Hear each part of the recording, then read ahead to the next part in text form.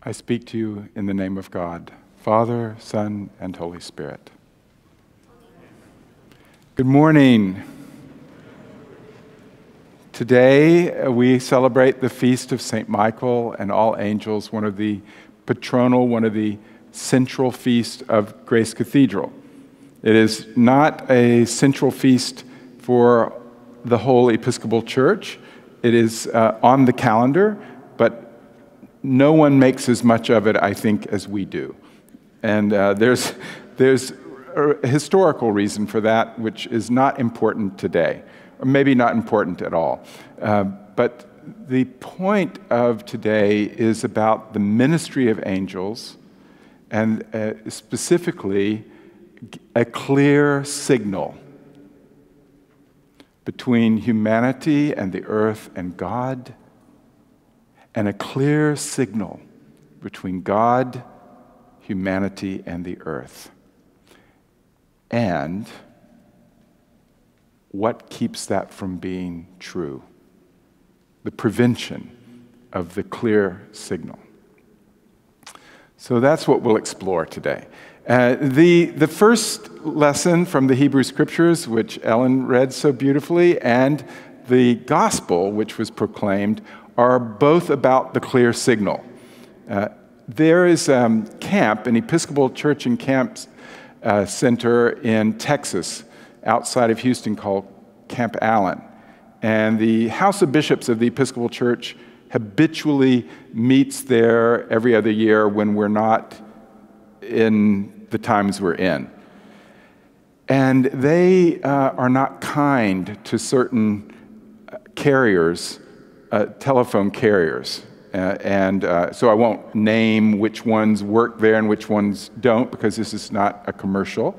But let me say there are many bishops who are walking to the one spot on the campus that it works, and they're holding their phones up and trying to get these urgent messages back from their diocese or to their diocese. And it's quite hysterical if you back off and watch of it, and if you're not the person wanting to get an urgent message in or out. Now, Jacob it's an interesting technology to put a stone under your head and go to sleep and get a clear signal to God. But what we have learned with technology is anything that works.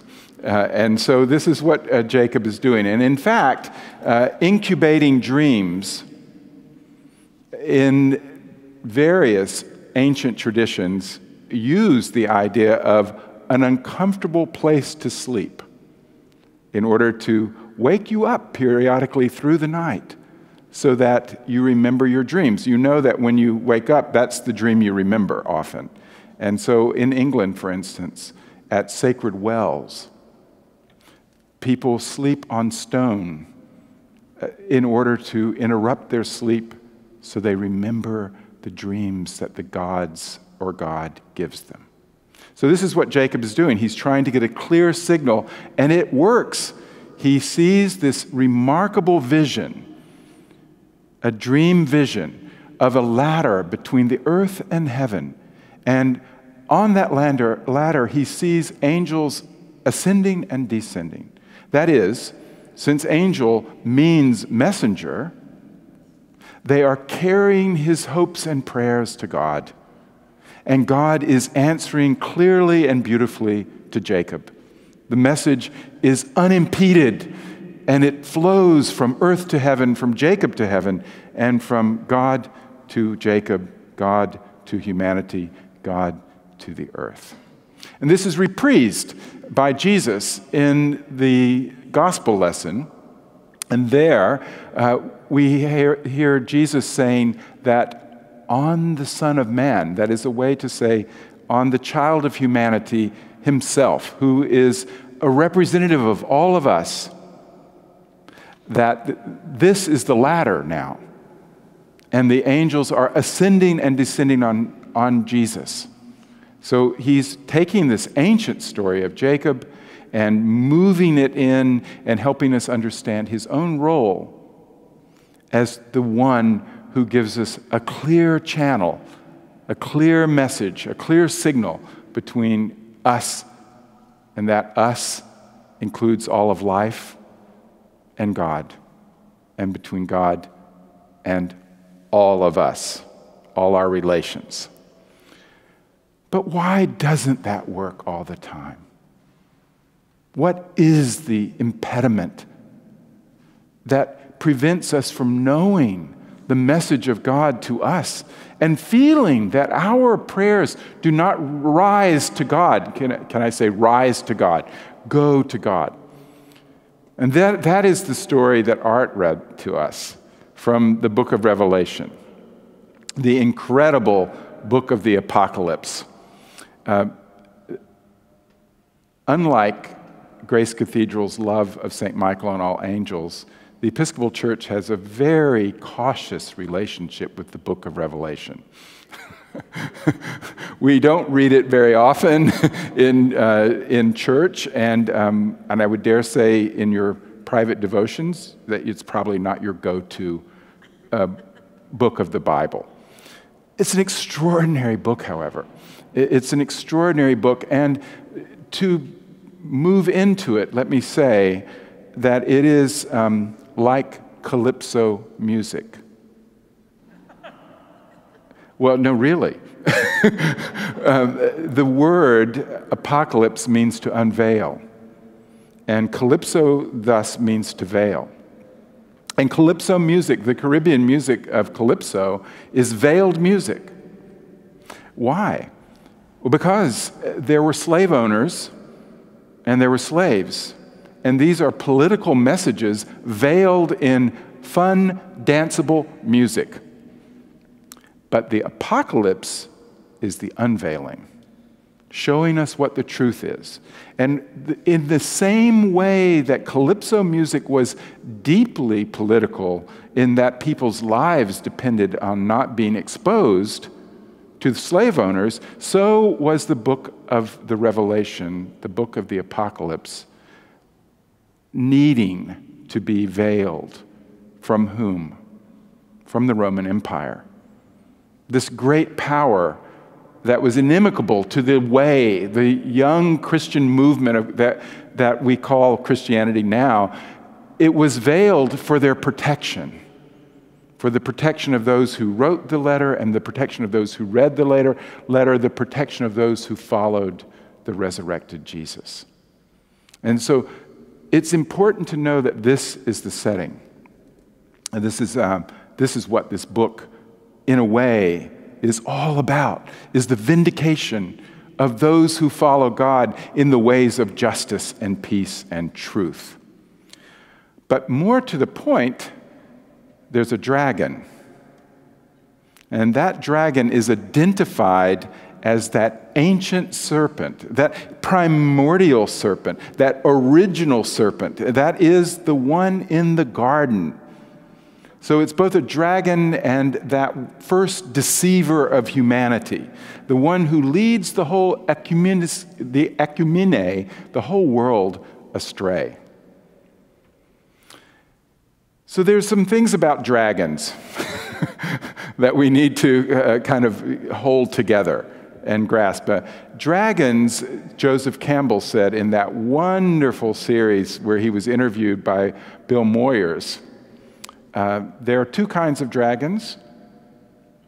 There's the dragons of the East and the dragons of the West. And we'll leave aside the dragons of the East. Like the history of why we like St. Michael and all angels here, it's not important today. But the dragons of the West, Campbell said, represent human greed, selfishness. Why? Because, as he said, they hoard things they cannot use.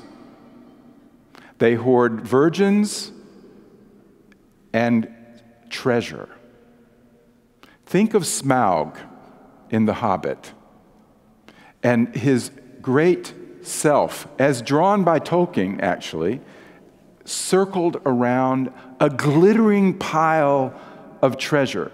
you can see chalices and goblets and plate and jewels and money, gold and silver and bronze, all glittering, enfolded by Smaug's great body, with a little steam coming out of his nostrils and one eye cocked to make sure that he sees anyone coming in to get his treasure, which he cannot spend, which he has no use for except that he wants it.